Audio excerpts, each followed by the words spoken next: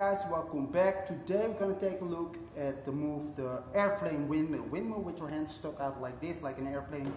Very simple move actually, as you have the head mill and the barrel mill down.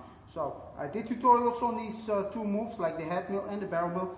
I want you to check these out if you can do either one. I guess the most important one is the barrel mill, but the head mill really helps with if you want to put your hands in weird places, because sometimes the barrel mill is good, and as soon as you try a variation, you fall. That's because you're not used to bouncing in your move. In the beginning, when you want to do these variations where you put your hands in weird places, you sort of need to learn how to bounce.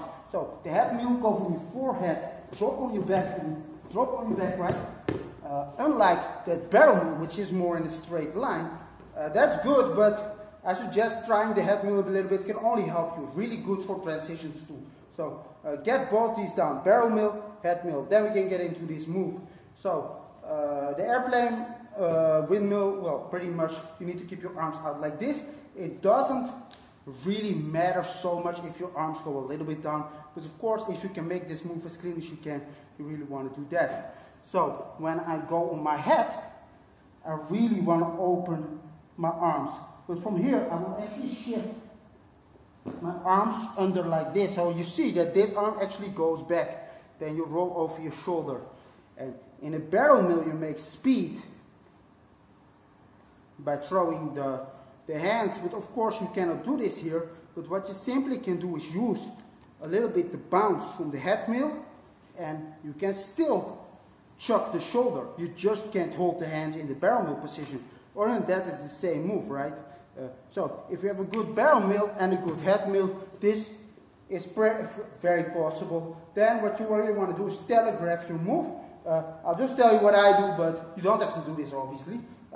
You can telegraph your move by simply when you're doing a little dance thingy, right?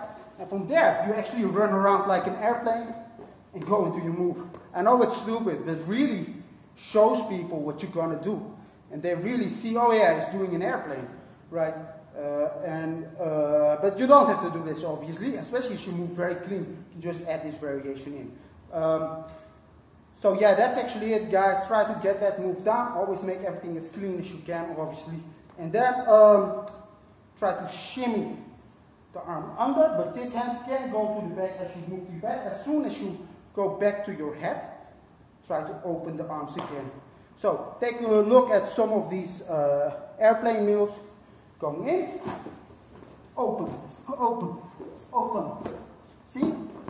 Every time I'm on my head, I open the arms like an airplane basically.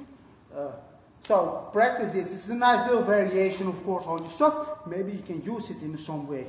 Fly and then jump into your move. Maybe you can do a good roll and you jump into it. So it's a nice little effect, guys. Practice it and I'll see you next time.